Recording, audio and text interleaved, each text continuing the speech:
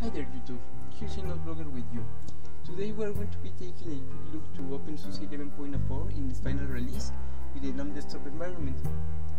This release has very interesting features. As you can see here, we have one of the latest versions of the kernel, which is great because this new version has the kernel activity patch and the 200 lines kernel magic patch, and these two features give to the kernel a better performance. Also the system itself seems to have a better performance about this. Also we have systemd as new management system, and that gives us faster boot times and a lot of cool stuff. We also have better hardware support because of this kernel update, and also the better hardware support comes with the latest shorthand Mesa drivers. Because of this, we are going to have a lot of good support for a lot of new graphic cards, so that's great. Well, an interesting feature that I like about OpenSUSE 11.4 is that they implemented some kind of multitask export file system, which is great because the multitasking access to the hard disk was reserved for BTRFS, but in OpenSUSE we have a version of export that has multitasking, so that's great. They're looking into the future without being so ahead for giving an adjective.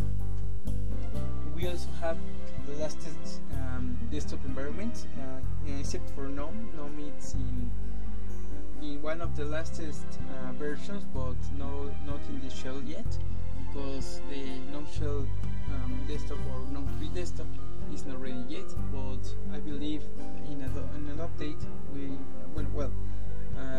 the OpenSUSE community is going to have Gnome shell as an option. All the software in the distribution is updated. We have some of the latest versions of the software, as you can see here, with Firefox 4.0 beta 12, so that's great, and all kind of new software is here.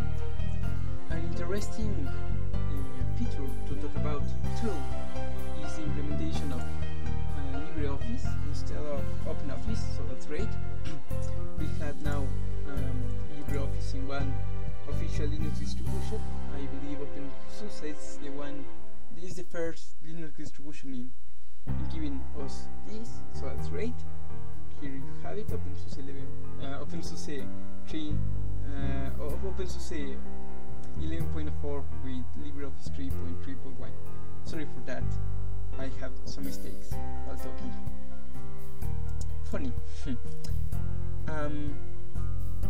We also have support for Grok 2, which is great because Grok 2 have a lot of cool features. I'm not talking about them in this video, but we have Grok 2, which is great.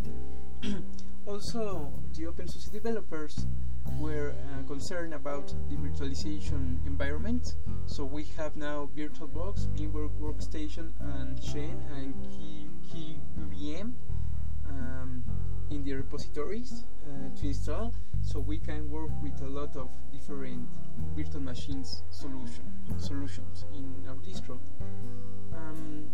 Finally, we have some kind of interesting feature here that is called Zip, a new package manager. We have the option to use it.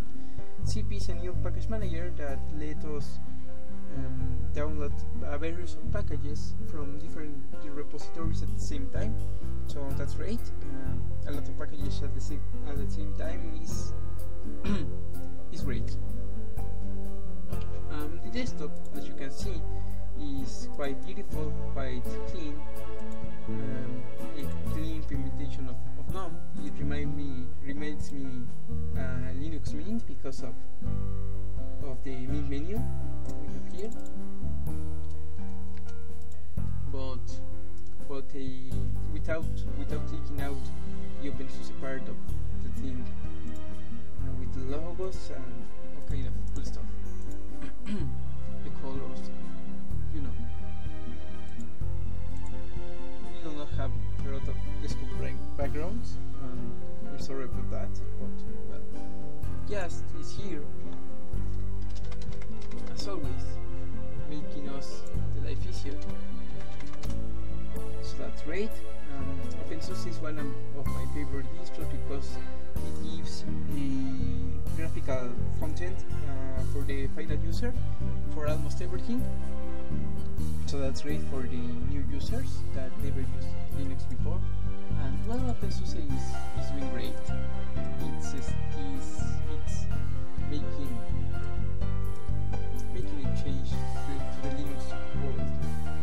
So it's a great release, and if you like OpenSUSE and it's your favorite distribution, do not doubt, download it and enjoy it.